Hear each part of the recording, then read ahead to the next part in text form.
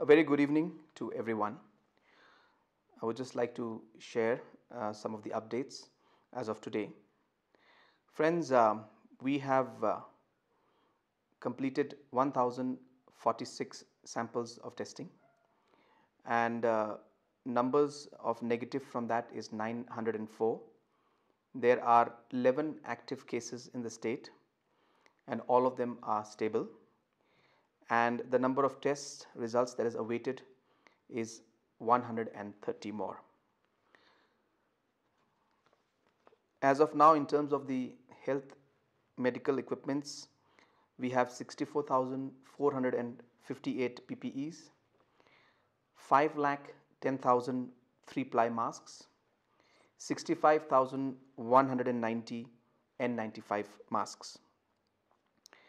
Under the Chief Minister's special grant for people stranded outside the state, 10,287 have registered, and out of these 5,392 have already received financial benefit from our side. There were some concerns that were raised among the people regarding the schemes of rice distribution under PMGKAY, and some people had requested and urged that if this could be also redistributed to other beneficiaries who are non-NFSA. Friends, I would like to clarify out here that since it's a scheme and guidelines have been given by Government of India, it may not be possible for us to change those protocols. So therefore, those protocols and those guidelines will have to be followed. But in order to be able to help most of our people, the government has taken other measures, like the measures of giving the unorganized sector, labor sector, a help of 2,100 rupees, and also other schemes of the registered laborers also, where we are giving 3,000 rupees. So other ways and measures are being used, like PM Kisan, like the funds from the Manrega funds. So we are ensuring that by multiple schemes being in place, multiple sectors being activated, we are hoping that if somebody does not get any benefit or support from some other scheme, then through another scheme which I have just mentioned, they hopefully will get the benefit. At the same time, we have also released some funds through the MLA scheme also, and through that also at least some relief and some help is being given to the grassroots people.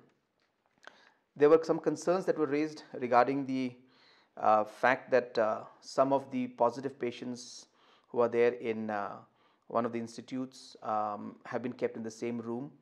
I would like to clarify out here that the number is 2 of them are in one room and 1 is in a separate room.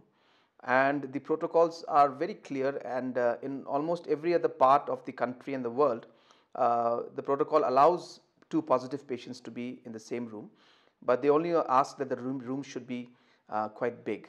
So therefore, that has been followed, and therefore we are maintaining those protocols and we are going as per the protocols, and also the condition of all the 3 patients is stable.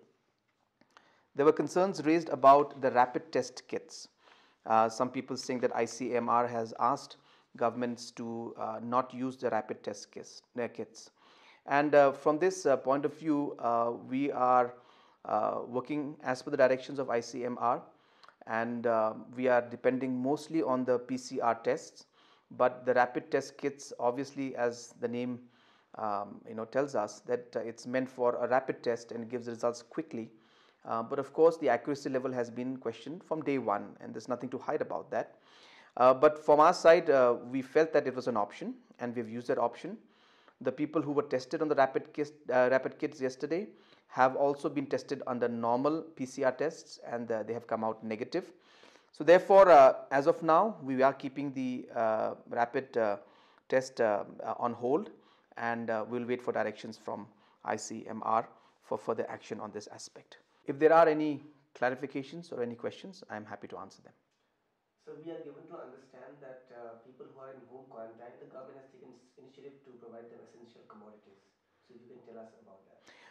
Yes, we felt strongly that people should be encouraged and we should be supported while they are cooperating with the government and staying at home and self quarantining. And I think in those situations, sometimes they do need the support and help because they are not able to go out and buy the essential commodities. So therefore, with that in mind, the government has come out with a small kit that we'll be giving to all the families which are under quarantine. And in that, we are including the essential commodities like food and day-to-day house commodities that are required.